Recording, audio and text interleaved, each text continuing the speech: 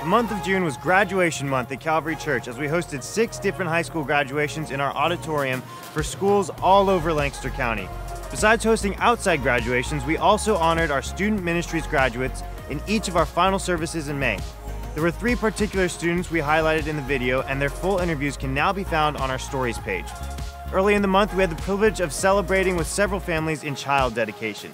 These parents committed themselves to the task of intentionally discipling their children toward the goal of raising godly men and women.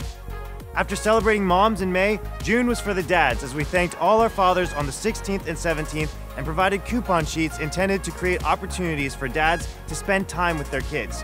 And finally, June saw 3 different sermon series as we wrapped up our popular Mythbusters series in early June, returned to Resolute for 2 weeks where we focused on the concepts of gratitude and generosity, and finally on June 30th entered our main summer series entitled Seeing God Through the Psalms.